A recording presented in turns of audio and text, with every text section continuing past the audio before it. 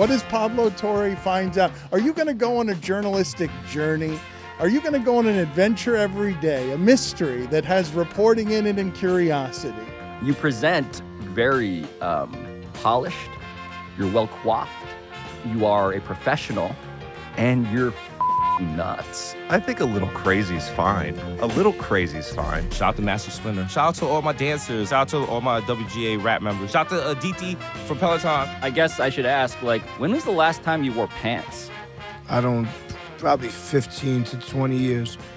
The last time I put pants on, I had an accident, and I never wore them again. It was like, shout out to Charlie, my guy. Shout out to you viewers, I love you, I want to get to the personal aspect of, like, also you guys are gay. Yeah, so gay. Love being gay. I'm pretty gay, yeah.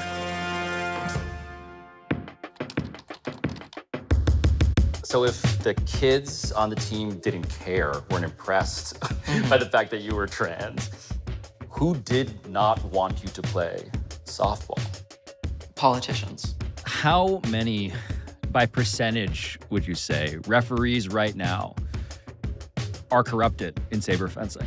Take the top 20 referees, about half. There's a win now kind of approach, both with the Phoenix Suns as an organization, as well as United Wholesale Mortgage as a lender.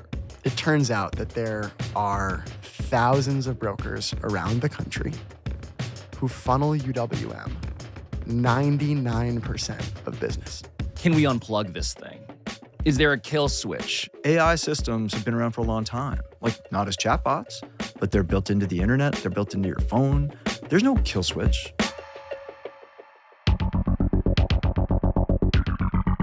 I think this is called good profile or essay writing, Pablo. This is a thing that pretends to be about this small, insignificant thing, which is really about, like, the human experience. Isn't that what all great award-winning essays are about? You just made an award-winning podcast, Pablo. Be proud of it.